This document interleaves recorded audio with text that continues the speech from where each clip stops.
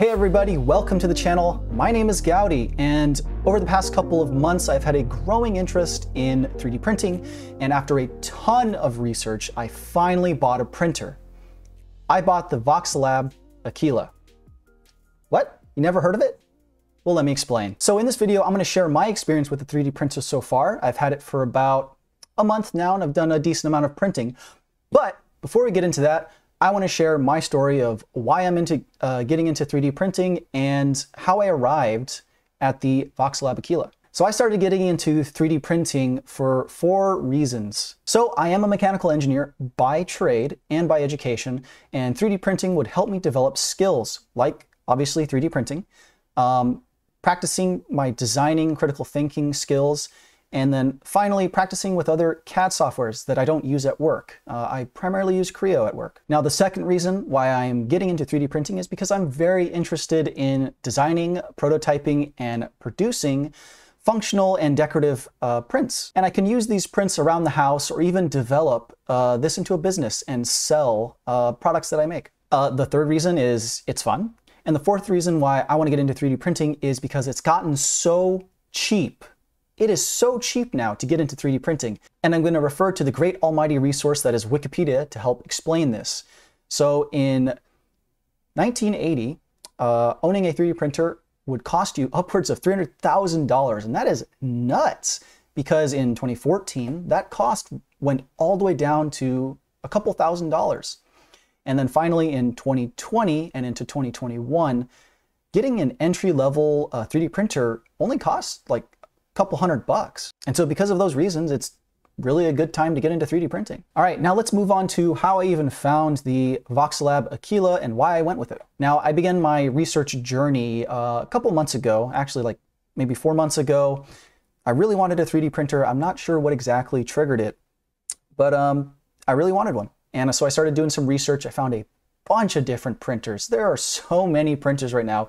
It made choosing one really hard. And just to name a few, you've got the Ender 3, the Ender 3 V2, the Ender 3 Pro, the Prusa MK3, the Prusa Mini, the BQB1, the Soval SV01. What else you got? The FL Sun Q5.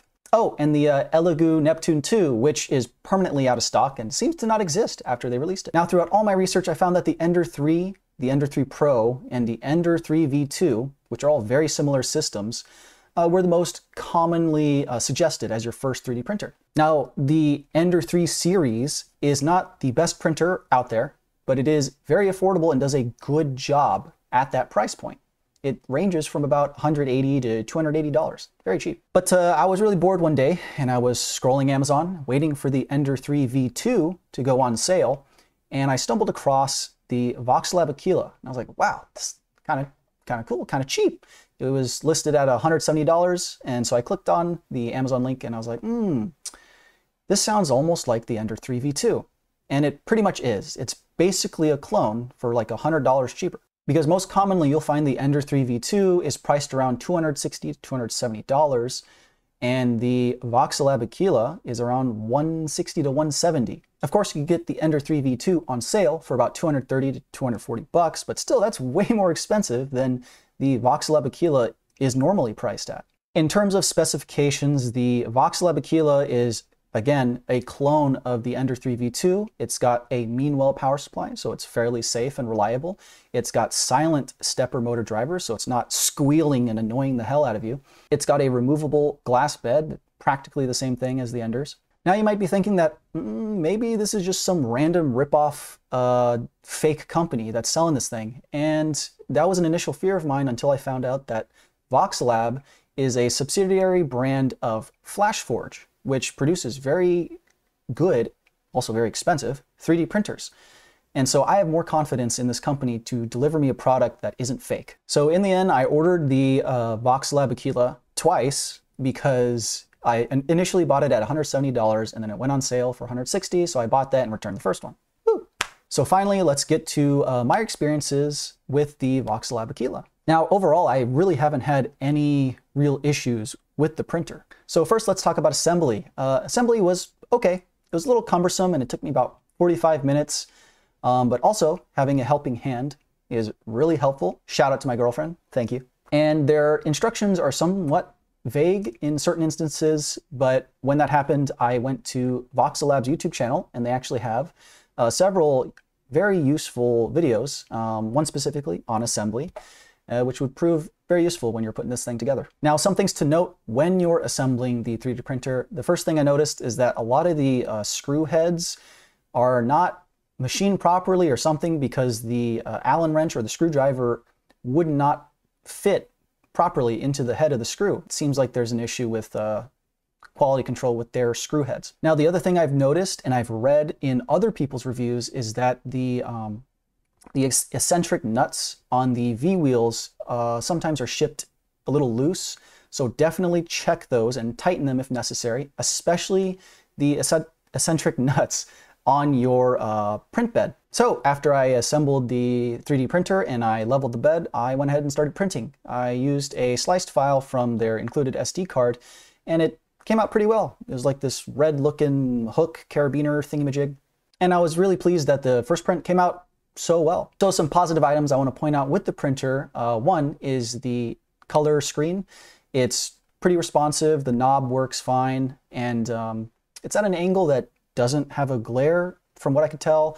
I can see it, so it's great. Additionally, the Aquila does have a filament loading program to help you load filament, so you don't have to hold that little lever arm and shove the filament through and potentially break that little arm. And that's a very common problem with Enders, and you'll probably see that with the Aquilas. So I wanted to print some other things, so I ordered some Hatchbox PLA in blue, and I started slicing stuff in Prusa Slicer mainly, and I started printing. And I'll go ahead and throw some of these prints up on screen.